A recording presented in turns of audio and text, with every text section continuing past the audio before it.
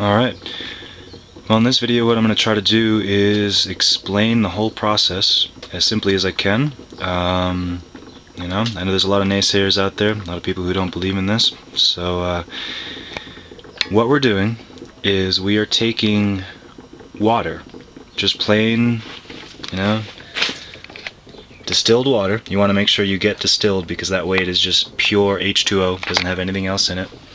And then we're mixing an electrolyte with it. In this case we are doing potassium hydroxide, which is also known as caustic potash, lye. You mix that with the water and that makes your electrolyte solution. Just looks like water, but careful, don't drink it, it's poison.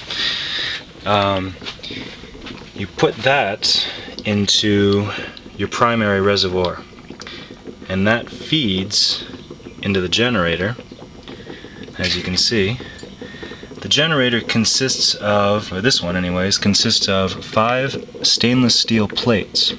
One of them is positive, one of them is negative, the other 3 are neutral.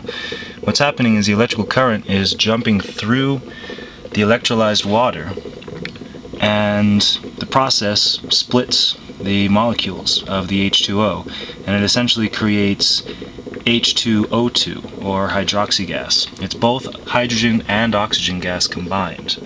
You can see the generator feeding back into the reservoir, which acts as the primary bubbler. The gas comes up, out, and then goes back into the bottom of the secondary bubbler, also known as the scrubber. The purpose of that is it cleans any impurities out of the gas, cools it down a little bit more. This will also act as a flash arrestor. If for any reason the explosion comes back down the lines, basically this cap's just going to pop off, and that's it. You can see it coming down the hose. This little device right here is what's called, jokingly, an HA-ometer, or HHO-ometer. Basically just gauges how much gas you have coming out. Now I'm not sure if you can actually see that. Get a little closer. You can see that gas coming out of the tube. That is the hydroxy gas, hydrogen and oxygen.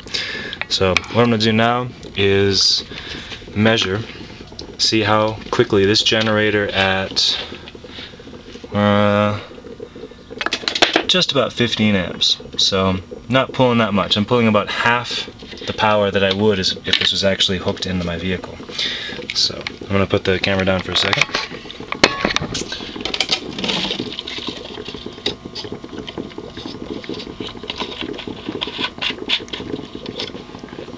Now I've made everything here.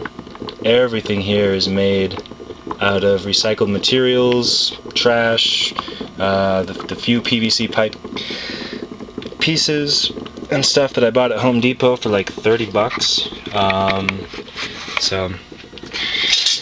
Alright. You can see the bottle filling up. Again, this is only about half speed, so be going a little bit faster if this was actually in the truck.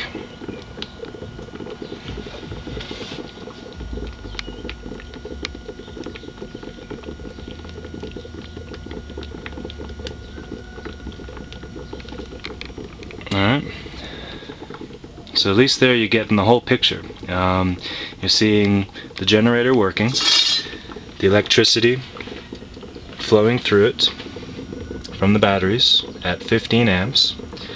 You can measure it by volts too, but most people just pay attention to it as far as DC amps go. And there is the water separating into hydrogen and oxygen gas, and then again through the 2 bubblers and into this. Alright, we're at 43 seconds right now.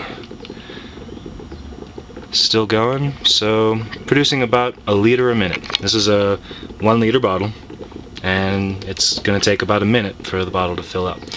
You want for a this would be good for a 4-cylinder or a motorcycle, excellent for a motorcycle. For a V6 or a V8, you want to pull 3+ liters a minute, so you want a much larger cell that can hold a lot more water and take a lot more energy. You can you can make these things huge. I've seen a 200 plate, this is a 5 plate, I've seen a 200 plate HHO generator that was installed in a big rig. Trucker converted his big rig into hydrogen on demand like almost 8 years ago, and has been running it ever since, and he's pretty much doubled the fuel economy of his big rig, which you can imagine has put a lot of money in his pocket. So alright, so there's your full liter. I'm going to go ahead and pop this off, and you can see the gas pouring out of there. That's hydrogen right there. Hydrogen and oxygen. Both extremely flammable. And what happens is the molecules combine to the fuel molecules of your vehicle. It goes right into the fuel intake, as I showed you in my first video. And I don't know, there you go. That is the very basics. I'll start showing you some pictures and some diagrams. I'm going to start experimenting actually putting this into my vehicle. I'm going to do a test run up to Santa Fe without the generator on, and then turn around and do exactly the same drive with the generator on. I'm going to show you at the pump how much gas I have to put back into the tank at the end of each trip. And for all you naysayers out there, if after watching that video you still won't believe it, there's nothing else I can say. So, alright, there you go.